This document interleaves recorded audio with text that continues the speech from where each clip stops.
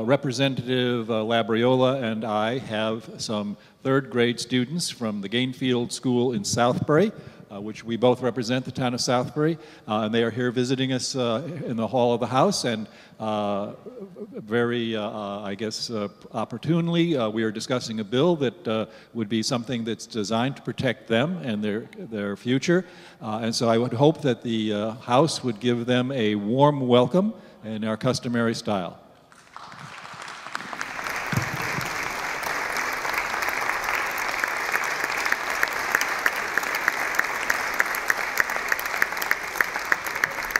And if I could add just one more point, which I forgot to say originally, and that is that I am also a graduate of the Gainfield School back in 1966 when it was called the Consolidated School. So my alma mater is here.